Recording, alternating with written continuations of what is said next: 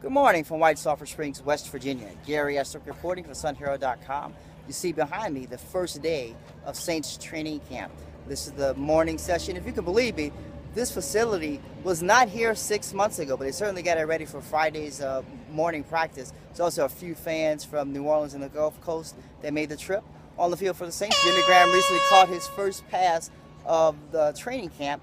Jarius Byrd, the prize-free safety, signed from Buffalo, not on the field, although Coach Sean Payton told us yesterday he expects him to be back to training camp sooner than later. We'll have more updates later on in the day at sunherald.com. You can also follow me on Twitter at Estwick Saints.